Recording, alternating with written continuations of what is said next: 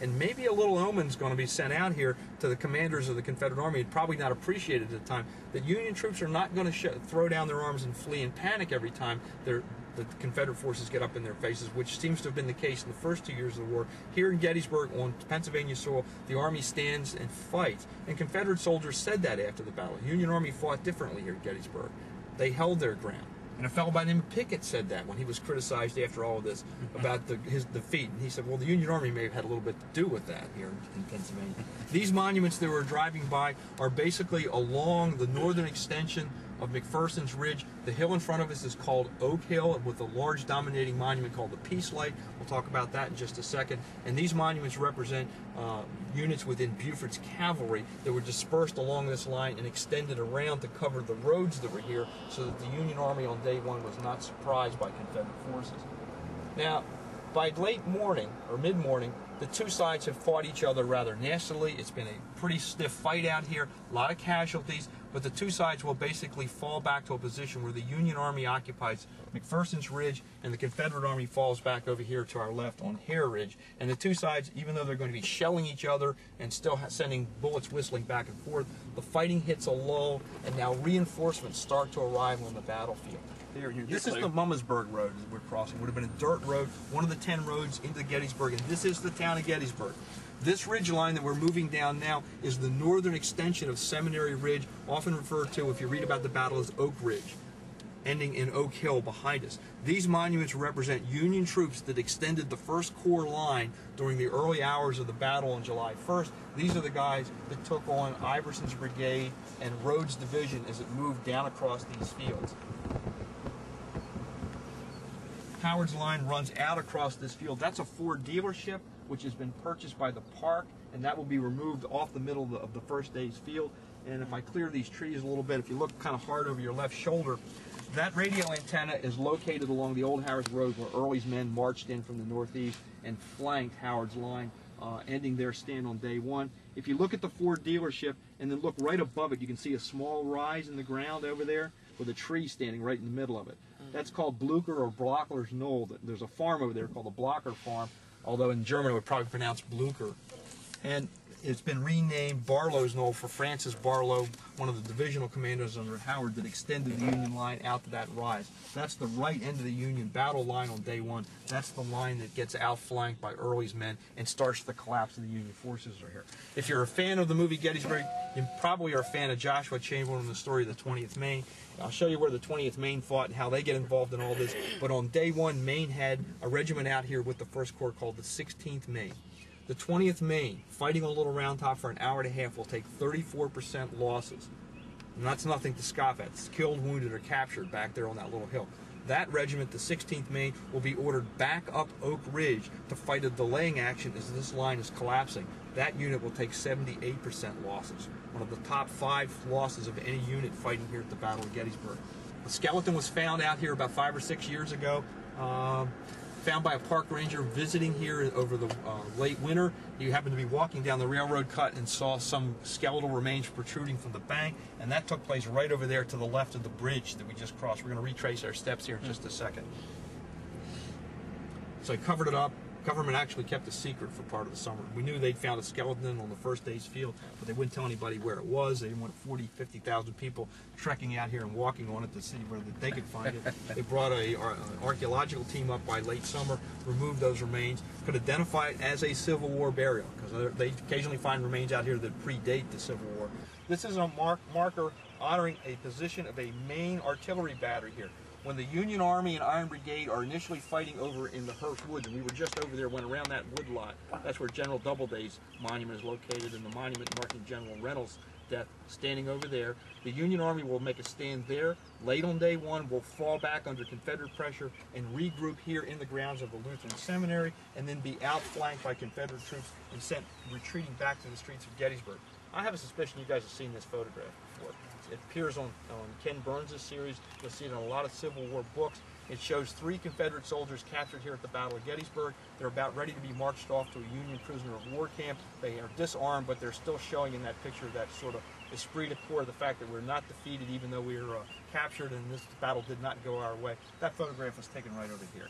The camera was about where we're sitting, and that lines up somewhere in that general area right there. These are some of the barricades that were thrown up by Union forces in the Lutheran Seminary during day one. It's some of the positions that they fought behind and then later had to give up and fall back on the Cemetery Hill.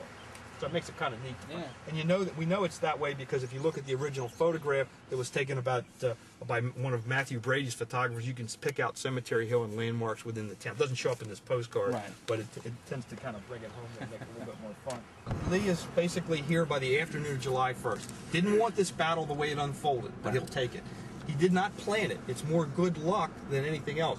He hits the Union forces, which now will become two corps, the 1st and 11th, roughly 20,000 men. Park says about 22,000 men. He's going to attack them ultimately from 3 different directions by 3 different Confederate divisions, or actually 4 different Confederate divisions, and overwhelm them ultimately with about 27,000 men. So he outnumbers the Union troops and he outflanks them. He didn't lay out a map and plan that. It just started to evolve. But Lee is going to take that victory. He's not going to give it back, and he's certainly going to get credit for it. Now he's got a decision to make. By the end of day one, he occupies the town of Gettysburg. He's captured a tremendous number of Confederate troops. He could take the Confederate Army and march it back into Virginia at this point and put this battle of July 1st into the record books as possibly the 23rd largest battle of the American Civil War based on the number of the troops that are on the field. But that's not why he's here. He's here to end the Civil War by capturing or defeating Union forces here on northern soil, or gather up and capture Baltimore or Washington or Philadelphia. So he's looking for a bigger goal at this point. He's got the Union Army now concentrating on Cemetery Hill. He knows exactly where they are. So he decides that on day 2 of this battle, July 2nd, he will now remass his forces and try and dislodge or defeat the Union Army on Cemetery Hill, setting the stage for the 2nd and 3rd day of this battle. If you're the Union Army, you've had a disaster. You've gotten 2 corps up into Gettysburg looking for the Confederate Army. You've found them. You have fought well for most of the day, and then largely through the efforts of being outflanked and outnumbered, your troops break and retreat through the streets of Gettysburg. You get manhandled rather badly at that point, and if you're General Meade, you have to concede that you weren't even on the field for the first day's fight. You were still 10 miles to the south in Taneytown, Maryland. You're trying to figure out where in the heck your army is because you've only been in charge of the Union Army for 3 days, getting that job on June 28th when Hooker is bounced out of the job by President Lincoln, and you're given the job with orders that you cannot turn the job down. You have to take it. Meade is a no-nonsense commander, an excellent engineer, gets the Union Army moving very quickly towards Gettysburg, and with that movement causes Lee to start to bring his elements of the army together. Fence lines would have obviously been here. These are all reconstructions of what would have been here. They probably represent a little bit more than 60% of what should be out here, and Parks has 2 long-term projects. One is to thin out wooded areas that have become largely overgrown. The other is to reconstruct more fences out here and put the right type of fencing because fence lines influence troop movements. And now Lee is looking at the situation of what to do on July 2nd. He knows the Union Army is right on there on that hill. General Meade, the Union commander, comes up around midnight, takes over command of Union forces in front of us, and now begins to construct a gigantic defensive position that's 3.5 miles long from one end to the other. And if you make a fishhook out of your finger like I'm going to do and throw it up here, we're looking at that famous fishhook line that everybody likes to talk about in Gettysburg. It's the shape of the Union battle line on day 2 and day 3. If you visualize or kind of imagine that my finger's a hook, the barb of the hook will be Culp's Hill, which is about a half a mile beyond those trees. We can't see it from here. The Union line will start there, swing over to Cemetery Hill, literally go right through the grounds of the present-day National Cemetery, go right through where the Visitor Center is located, and now start to run down this ridge in front of us, where you can see the monument's called Cemetery Ridge, getting its name from the Evergreen Cemetery. The line will run all the way to the south to a little rocky hill down here called Little Round Top, and that's Little Round Top. It's important because 2 years before this battle, somebody logged the western face clear of trees, so it's an ideal defensive position. The bigger hill to its right is Big Round Top. That's not important at this point because it's so heavily overgrown with trees and underbrush that you can't really put any troops up there. So now the defensive position of the Union Army out here is looking like a gigantic fissure. I tell kids sometimes, if you got in a hot air balloon, got up here on the morning of July 2nd and drifted over the Union lines, and you were up high enough so that you could look down on the position, it would look like a fishhook 3.5 miles long. Robert E. Lee is now in the town of Gettysburg. He is bringing up more of his troops, including a guy by the name of James Longstreet, and he's beginning to wrap the Confederate Army around the Union position in a paralleling line that forms a fishhook about 5.5 miles long, and the 2 sides are now going to be separated by all this land out here, which now becomes no man's land.